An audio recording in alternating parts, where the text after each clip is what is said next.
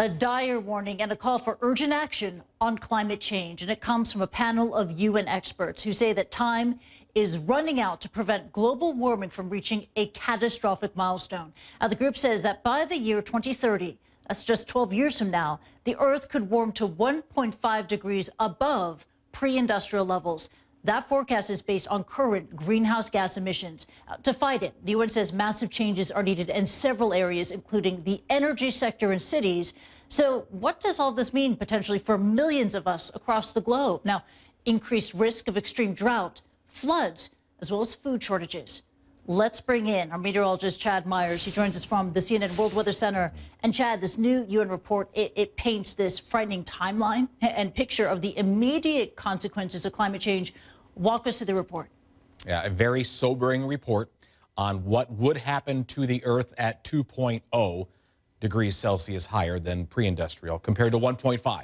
1.5, we can save the Earth. 2.0, they're not so sure. 2.0 looks like all of the coral reefs would be completely decimated worldwide. So here's where we are. They're saying now is the time to stop this. We don't have another decade to wait. It needs to stop now. We need to stop polluting the atmosphere and do it right away. We're already at 1.0 above where we were before we started burning fossil fuel. So we already know that from ice cores and all kinds of other things. But the 3 hottest years on record have been the past 3 years. So we're just going the wrong direction. And we know these things are going to happen with global warming. There's strong evidence about heat waves, coastal flooding, of course, floods, and of course, drought. The biggest thing that I concern myself with at this point in time is starvation. If we have crop failure and we lose crops, we have 9 billion people worldwide to feed. It's global warming, not local or somewhere regional warming. It's all across the globe. We need to get carbon neutral, and how do we do that? If we get to be that by 2047, we have a 66% chance of staying at 1.5 or less. Now, how do we do that? How do you stop running cars, lorries, everything around the world to move food products, to make products? Well, somewhere between 2030 and 2050, we need to cut these emissions by 100%. That's a sobering number because, you know, I have a teenager and my world and his world will look nothing alike if we don't get this stopped. We need to even start capturing some of this CO2 out of the atmosphere. So remove some of this carbon if possible, and that would help stop to bring these carbon levels down from the 406 parts per billion all the way up into maybe somewhere, keep it at 400 or get it lower than that. But right now that technology doesn't exist, at least not in a big enough fashion to capture all of the CO2 coming out of every exhaust pipe, driving around the world right now, or flying around the atmosphere right now. It is a sobering assessment of what's to come. There have been so many other things going on, including all of these worldwide plagues, worldwide floods, worldwide droughts. We're now up to 335 somewhere disasters in the past 10 years. This is their assessment. It comes out quite often, but this is one that's like, hey, you guys need to get off the accelerator and fix this. Yeah, absolutely. It's a very dire forecast of our changing planet. Chad Myers reporting. Thank you so much. Joining us now is Jim Skea. He is a co-chair of the UN working group that produced this study. And Jim, thank you for joining us. You know, according to this study, we could reach catastrophic climate change by the year 2030. That's just around the corner. When you worked on this report, were you shocked to find out that time is truly running out? Well, I don't think, I think we well understood that time was coming out. I mean, I think the significance of the report is actually this wasn't scientific, scientists rising up. This is a report that was actually asked for by governments under the Paris Agreement.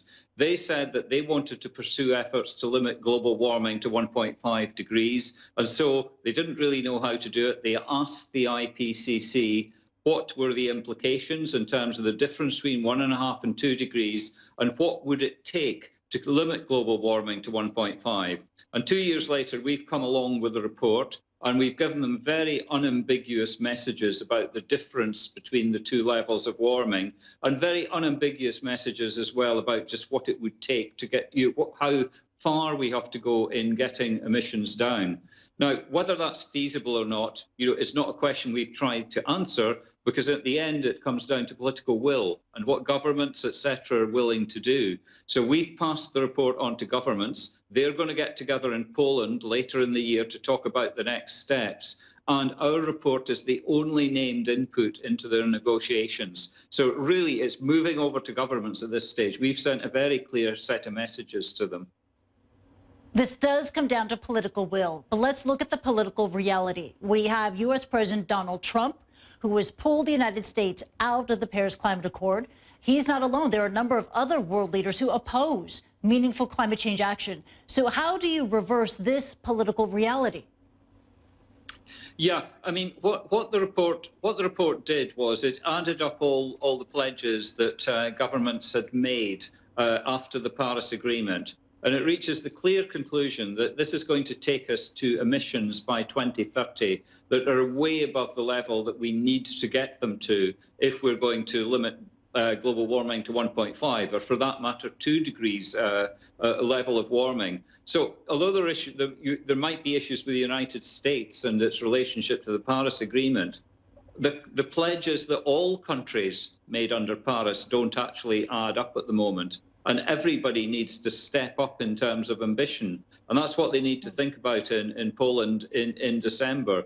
But obviously, with a country like the United States, with its large level of emissions, it is troubling, when somebody pulls out of an agreement like this, though some other countries have said we'll step in and make up the difference. Right. We need nations to step up, to have a political rethink here. Do we also need an economic rethink? Because right now, economic growth is based on rising consumption. Do we need a new approach to how we consider economic growth? Well, that's something that's debated between scientists. And I have to say this particular report didn't get into this issue.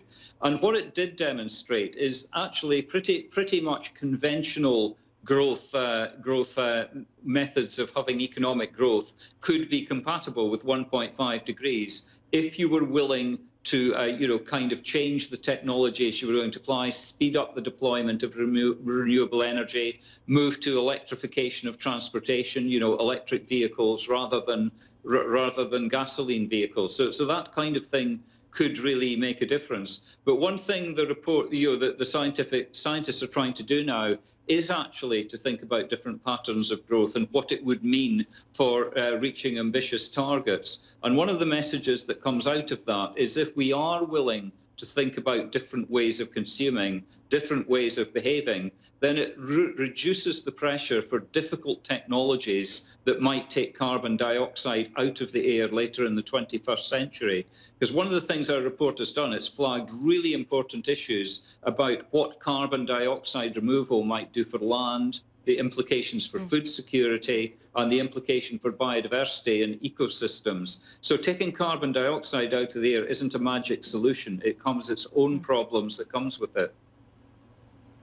Yeah, and we need to figure out how to act to avoid an increasingly warming planet. And we have, according to your report, just over a decade to do so. Jim Skea of the IPCC, thank you so much for joining us here on the program.